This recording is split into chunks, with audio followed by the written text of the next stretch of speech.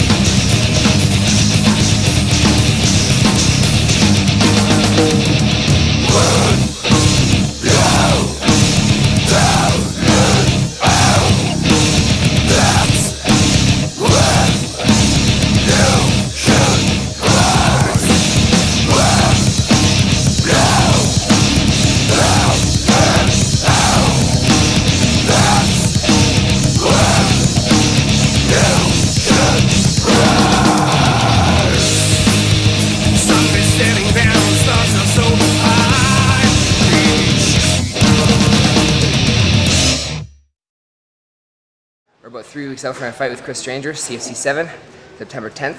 It's going to be the biggest MMA show you've seen in Winnipeg yet, and I'm going to have the fight of the night for sure.